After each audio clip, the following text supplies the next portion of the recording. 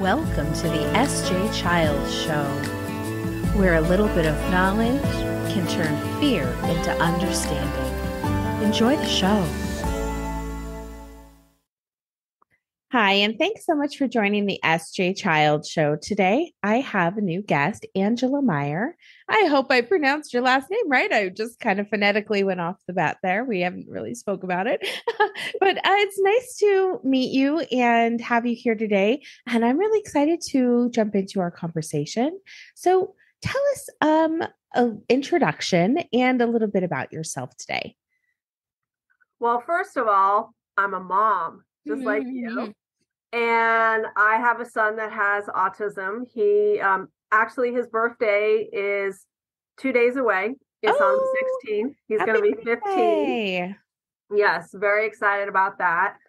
I am also a clinical certified hypnotherapist. Been doing this for a little over 20 years. I've been voted the best in my area for the past 12 consecutive years. Congratulations. Which is really great. Yeah. I'm an author. I'm a wellness coach. I have a podcast. I blog posts, blogger.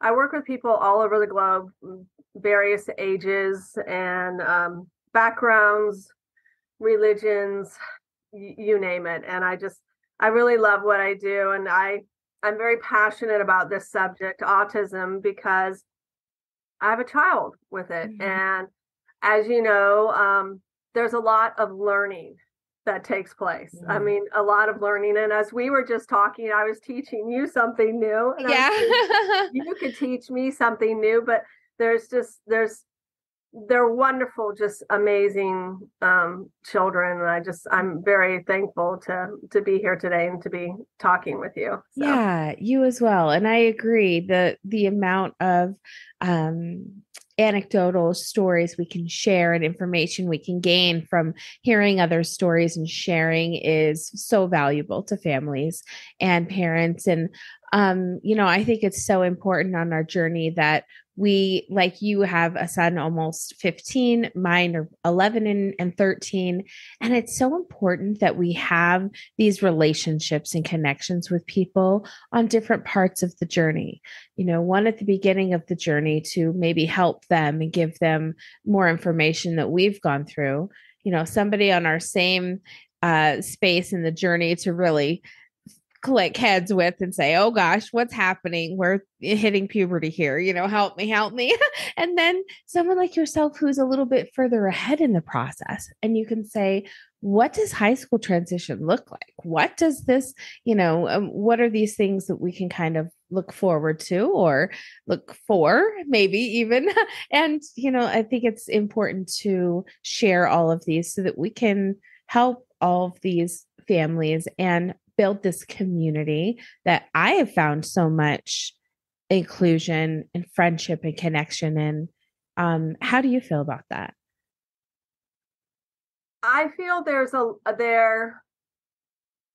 lot. There's so much that you can unpack. And when it comes to autism, I think the biggest thing is really, let's say, having an IEP, doing the early intervention program, and really being an advocate, I would have to say, for your kiddo. Like, what do they seriously need? So for a big example in that is where I live, they have a really great school. It's called Roberts Middle School and Roberts High School. And in that school, they only have 100 kids. That's it. And pretty much all the kids have an IEP, and it is a fabulous program. It's so interconnected and more one-on-one attention. So why I'm bringing this up is when my son went to general ed, middle school, the school that he was in had over 3,000 kids. It was so sensory overload for him. It was it was even overload for me. And when the bell rang, it was like a sea of kids going down the hallway. And it was so overwhelming for him. So what I suggested in the IEP is get him out 5 minutes before the bell's going to ring. Have a kid walk him to his next class and have him in there. Yeah. And then same thing, like he gets out 5 minutes early before the sea of kids, because it was just too much for him. And when COVID hit, it was really scary. He did not want to go back to a school that big. Yeah. And so that's when we found out about, this other middle school and then the high school, and it was the perfect match. I love that. Yeah, it was ideal for him. And if parents have anything like that in their community, look into it. Now, I do have one thing that is really, I think, critical for any parent with autism is they do have what they call behavioral classrooms. I'm not a big fan of those. And why I'm not a big fan of those is, as you know, kids with autism, they pick up on everything around them. So if you're getting in an argument with someone, they're going to feel that anger. They're going to feel that energy, and they can start acting out. And so when we put our kiddo in the beginning, like in elementary school, in one of those behavioral classrooms, it was a nightmare. It was so bad. It was really, really bad. And they pick up bad habits from these other kids. But the most important thing is why I'm sharing this is a lot of those behaviors that he started picking up, it was nothing to do with autism, period. Nothing. It was trauma-related behaviors, but no one was trauma-informed. And so, because the thing is our kid still has autism, but he doesn't have the behaviors. So what was it? Was it trauma or was it autism? It was trauma. And so if your child starts acting out with certain behaviors that might seem that they are considered autism behaviors, double check and just make sure, because sometimes these kids can't use their voice like we do. They can't express, they can't verbally say, I'm experiencing anxiety, or I have knots in my stomach, or I'm feeling depressed, or I don't feel safe. It's really, really important to, slow down and connect with your kid and talk to them and really, there's books out there too that have images. That's when my son was sort of nonverbal in the beginning.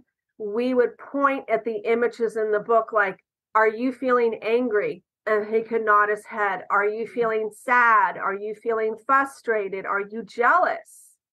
All these emotions. So finding whatever resources and tools you can, and books are great resources for kiddos. Absolutely. And you being an author, you can understand the importance of educating, those on subjects that you're passionate about and that help the community.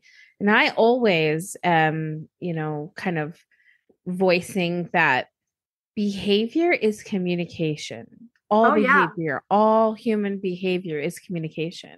And once we focus on the communication behind the behavior processing, then we can help navigate and create more success for our kiddos and help to, find tools for them to start using on their own, which I'm sure you do a lot of in your, coaching and things like that. And with that. So I think it's so important, those things that you're saying. And it's so, parents sometimes don't realize how much power they have in both directions, kind of like you're saying, how much they can avoid the trauma of the situations that they seem to be guided into by trusting school district or trusting people. But always do your own research, always double check facts, or ask more questions.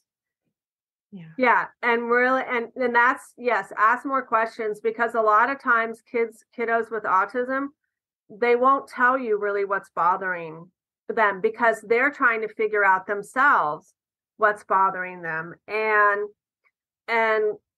even like with kids, like for my kiddo, he overshares. Some kiddos don't overshare. My kiddo definitely overshares. I have that problem myself. Yeah. And sometimes they don't know personal space. Yeah. And so my kiddo, the same, personal space. And then what's another one is always want to talk about what they want to talk about. Yeah. And so it's trying to teach them, hey, well, that person wants to talk about other things too. Yeah. It's like playing with your toys. Can we share? They get to have their share time. You get to have your share time. Yeah, definitely. And it's so important that we it's such a fine line. You have to teach them the skills they need to communicate with other children. And you need to, I guess it's a three-way line. You need to teach the other children how to communicate better with them. And you also need to teach them or accommodate their needs when they are different than their peers or their siblings. And that's such a fine line to kind of give attention to every place that's needed. Yes. Definitely. It's when did you decide you were going to help families out in this way and doing like hypnotherapy? I've been doing hypnotherapy since my mom and I went when I was a child, maybe like 12 on. So it's been a regular, wonderful thing in my life that I completely love and have had so much success with. Yeah, I grew up with meditation, creative visualization. So I grew up really with that kind of a background. And when I landed into hypnosis, it was like just the perfect fit.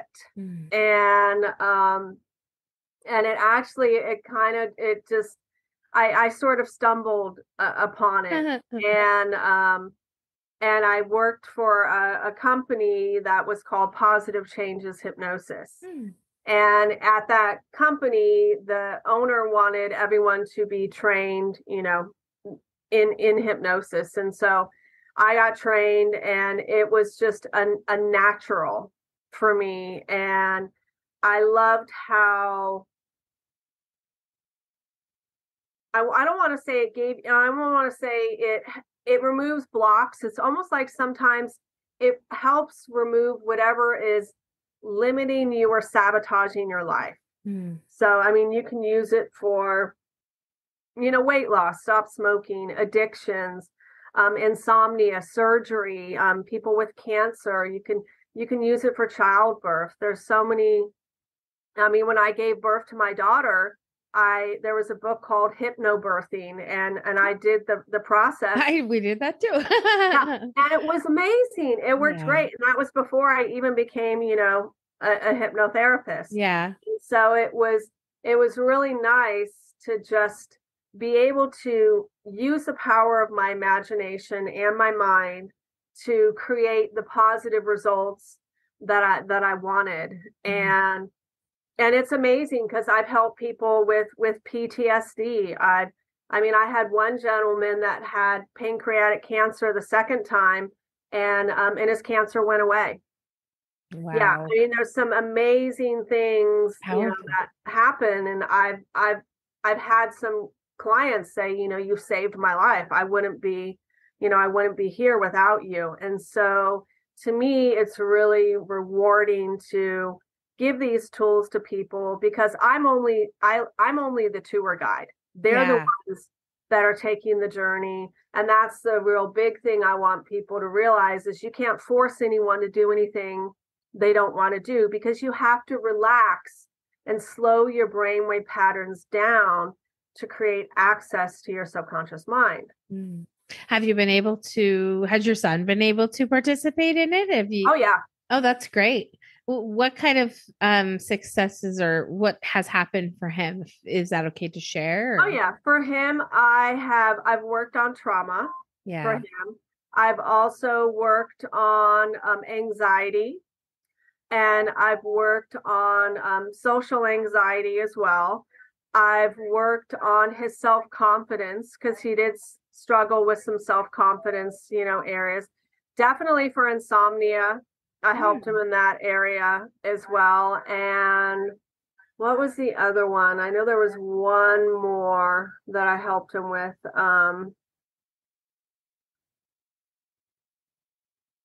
Maybe it was I know for my daughter, I helped her with fear of spiders, Oh, fear of driving, good.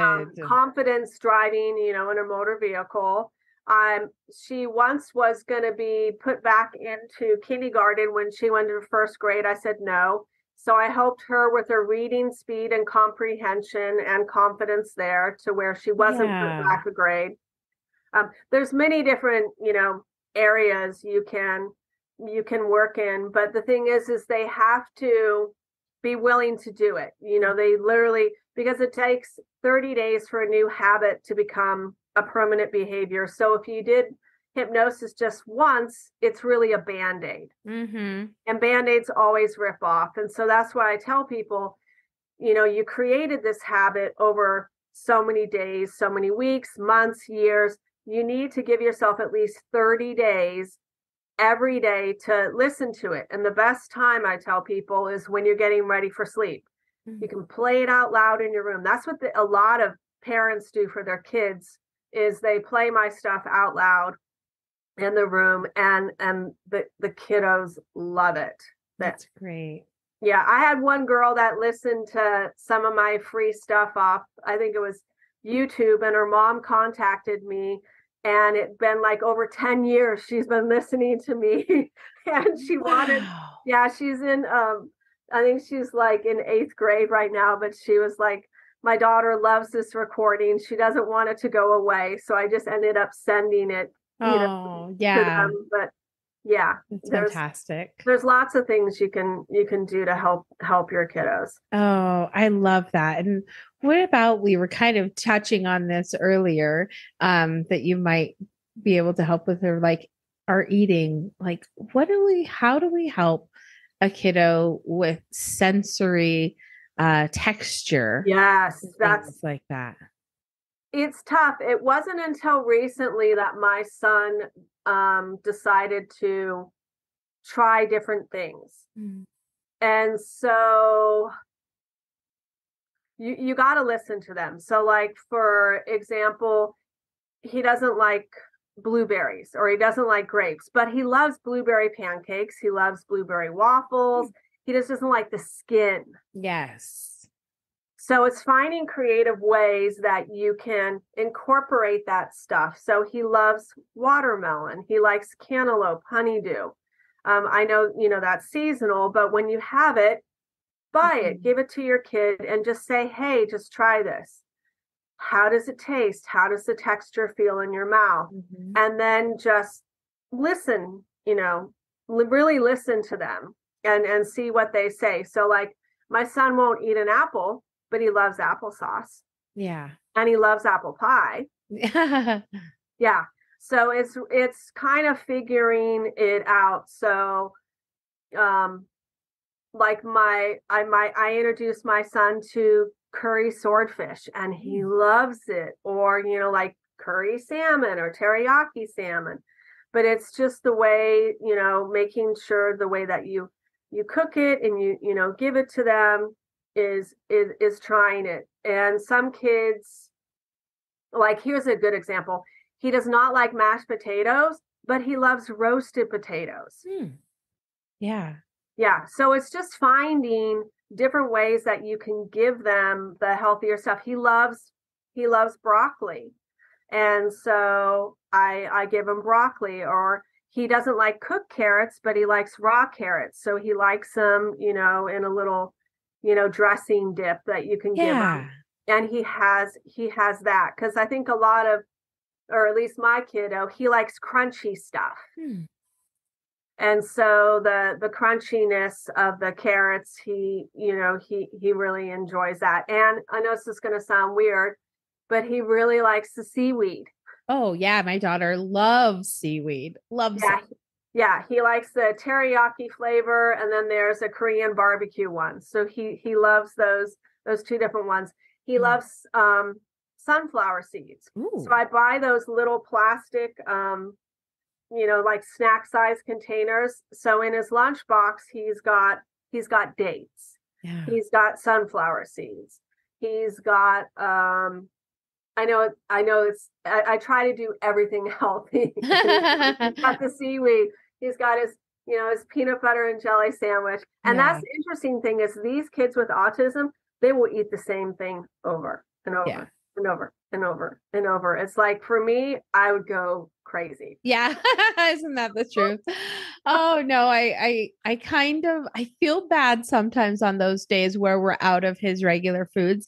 And at the same time, I'm like, he's gonna try something new today. He's Yeah. gonna be out of that potato chip and he's gonna try something new. So I kind of look forward to those days. And I'm gonna try the carrots. Like he is not a fan of vegetables in any way, but he does like crunchy things. So I'm gonna go Yes. that route in explaining to him what a crunchy treat it is, kind of thing. I love how you said just listen to them too, because so many times as parents, and I think that older generations, I think any generation, because you just learn from previous teachings from your own parents usually, right, or grandparents, however you were raised. But I think that there isn't a listen button. There's not a stop and listen enough, and we really need to make that time to do that, because oftentimes we miss that, thinking kids are seeking attention when they're really looking for that connection. And it's so important that we take that time to listen, because in that time, we're building that connection with them, which is building trust, which can lead to so much more growth in the future. Right, because you want to establish a secure attachment with that child. Because if you don't, they're going to have an anxious attachment style, which means they have constant anxiety. And so, when you think about it, when they talk about the different textures in their mouth, it could be sandpaper. It's too slimy. It feels like knives. Mhm. It feels, sharp. It feels, and so when you ask them to use their words, we really do need to listen, because you wouldn't want to eat anything or put anything in your mouth that has that kind of texture. Yeah. And you can be able to eat it, but they can't, because the way it feels in their mouth. It doesn't mean that it doesn't taste bad. It just means it feels uncomfortable in Mhm. their mouths. And Yeah. so that was, really important. And if your kiddo has trouble, let's say, communicating, you can write down the certain words, like, does that feel slimy? Does it feel like, sandpaper? And you can literally buy a piece of sandpaper and let them feel it. Does it feel like this in your mouth? Hmm. And more of that is, a one-on-one, connection and listening, to them. And there are healthier snacks besides, like potato chips. I was in the store and they had these cauliflower stalks, and they were crunchy, and it's like sea salt. And if you and he loves it. I was like, wow, this actually tastes good. And they had the veggie sticks, and then they there's many different, avenues. If you have a Trader Joe's where you live, they have these lentil spiral, chip kind of cracker things, and it honestly tastes like Frito-Lay, Yeah. corn chips. So that's the real neat thing, is there is some healthier, alternatives out Yeah. there. Thank goodness, right? Because we Yeah. started our gluten dairy free in about, a decade ago, and there was not a lot of options back then.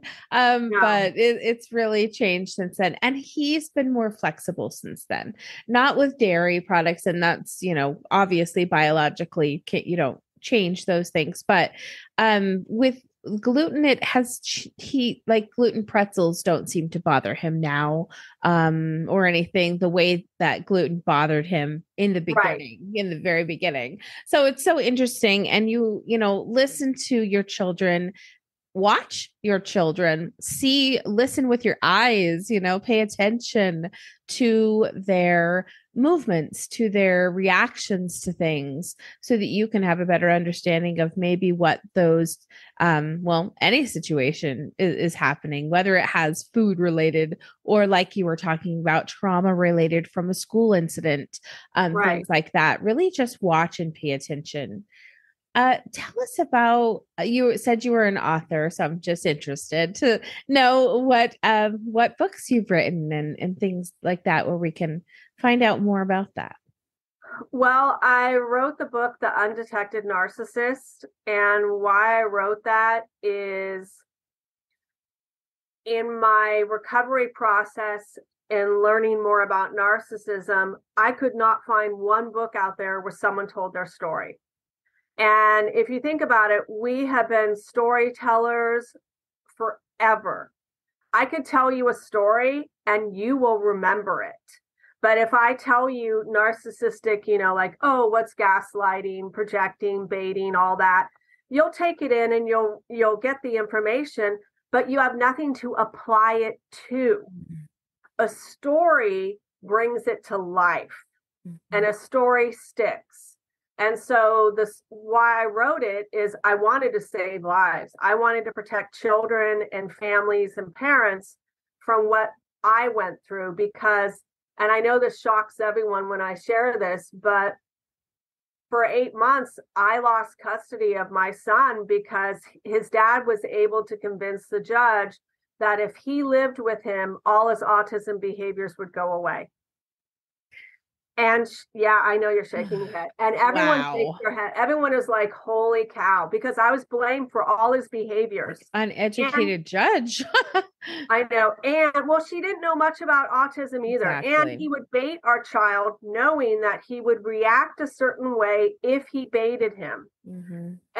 And so it's not a happy story, but it tells you what they're going to do. Mm-hmm. It literally, I told you from when I met him to when I left him, and then how he spent 5 years plotting how to do this. I mean, he spent over $100,000 in legal fees. It's ridiculous. Yeah, it really is. And I'm sorry you had to go through that. It is. It's really unfortunate. But I look at it is, if I can shine a light on a subject, because here's the honest truth also, and a lot of people don't realize this, is a narcissist, a sociopath, a psychopath, they're not born that way. We create them. Humans create them, and they're created out of 3 different parenting styles: an neglectful parent, an absent parent, an authoritarian parent. And then 3 other ways is bullying, trauma, and child abuse. Yeah. And so I want to have compassion, for these people, because we're all human beings, but it's like, if you don't like them, then we need to stop creating them. Yes. And that's why we need to be kinder and have more compassionate and more understanding, and educate ourselves about mental health and trauma and autism and all these things that are important, because let's be transparent here. We live in a world of polarity. We're taught right and wrong, good and bad, but we're not taught the polarity of human beings. Yeah. And we need to learn how to communicate with one another. We need to learn how to recognize the signs of trauma or neglect or child abuse. We need to recognize all this stuff. And when I speak to people, so many people are like, I wish I met you 10 years ago, 20 years ago, 30 years ago. I wish I was taught this stuff in high school. And I'm like, yeah, we do, because when these young minds leave the nest and they dive into the ocean of the world, they're going to be swimming with sharks. Yeah. And wouldn't you like to give them a life vest or a boat? Because some are going to sink and some are going to swim. And I worry about those ones that are going to sink. And those are the ones that are going to be the most vulnerable. They're going to close off from the world. And then they can end up becoming narcissistic as well, because the way that people treated him was so harsh and so mean. Yeah. And that was the biggest thing too, is in my whole recovery process, is I kept hearing hate, anger, fear, hate, anger, fear. And it's like, no, you can't heal coming from a place like that. There's got to be love. There's got to be, clarity instead of confusion. There's got to be, just kindness and compassion. There has to be. And so if you read the book, or when anyone reads the book, you'll learn a lot about what I wished I knew. And I tell you in there the mistakes that I made, what everyone made, because we dealt with over a dozen professionals that were supposed to keep us safe, and they couldn't, because none of them were educated about trauma or about narcissism. And that's the real, sad thing. It is. And it's so often that the things that people don't want to look at are more often the times we need to speak most about them, and we need to shine a light on them, and we need to show, let's not normalize our narcissism, but let's bring it to the forefront so that, like you said, we can stop creating it. I completely agree with that. What is your podcast called, and what is that about? My podcast is the same name as the book. It's the Undetected Narcissist. And I actually teach you about, can a narcissist change? I have a part, I tell you how they're created, but I also can tell you how they change, because I've actually helped some change. I talk about trauma bonding. I talk about attachment styles, how to communicate with someone based on their attachment style. I talk about trauma signals. I did an awesome interview that's going to post this week about a company called Safe Haven, where it's digital security boxes. So the number one reason why a lot of people struggle leaving toxic relationships is financial abuse. That's the number one reason. And so this company has created these digital safety deposit boxes that people can put money in there. You can put documents in there. And they do that because a lot of times an abusive person will try to control your money, or you can't get a bank account, or you can't get a checking account, or you have bad credit. But with these safety deposit boxes, you don't need to have a bank account. Your credit really doesn't matter. It's literally there for you to put anything important that you would need, because they can hold that to you. If you leave and you need, let's say, an important document, well, they can say, well, I'm not going to give this to you unless you do this for me. Yeah. Absolutely. And so it's really about educating people and giving them the information that they need. And everyone that's listened to it has been like, wow, I've learned so much. Yeah, definitely. From you. And it's all just information to help people live a better life, to make better choices. And if you run into someone, you're not going to be blindsided, because that's the honest truth. When you don't know who and what you're dealing with, you're going to get hurt. Yeah. And when you have the awareness and you're like, oh, I know what they're doing, they're trying to gaslight me, or they're projecting, or they're doing this and that. Once you learn that stuff, you're less likely to take it personal, and you can respond instead of react. Yeah, absolutely. It's a quote that we say at S.J. Childs is, a little bit of knowledge turns fear into understanding. And it goes the same for that. Knowledge can turn your confusion or not knowing into understanding what's happening to you, so that you're not a victim of that anymore. So absolutely. Where can we go and find you? Do you have a website where we can go and get all this great information? Yeah, the website is undetectednarcissist.com. And I do have a free ebook on there that is teaching people. It's called the Endgame Technique. It's teaching people how to stay safe when someone is using reactive abuse. And we see kids do this all the time to each other, because kids will try to push their other sibling over the edge to get them to snap and to do that. But the thing is when someone's using reactive abuse on you, it's rather dangerous, because when you get older, you could snap and do something that you can never take back. Yeah. Like even with our words or your actions or your behaviors. And so I teach people what to do when you are in an abusive situation to keep you safe. Yeah. I'm also on Instagram, Angela Myer, UN. I'm on Twitter. I'm on Facebook. So I'm on many social media platforms. And the book is on Amazon. I think it's like $13.99, and then the Kindle is between like $8.99 to $9. Perfect. So it's available out there. Wonderful information, and so many different topics and areas that you're teaching and you're helping people with. So thank you so much for all your wonderful services that you're providing. Thank you. Yeah.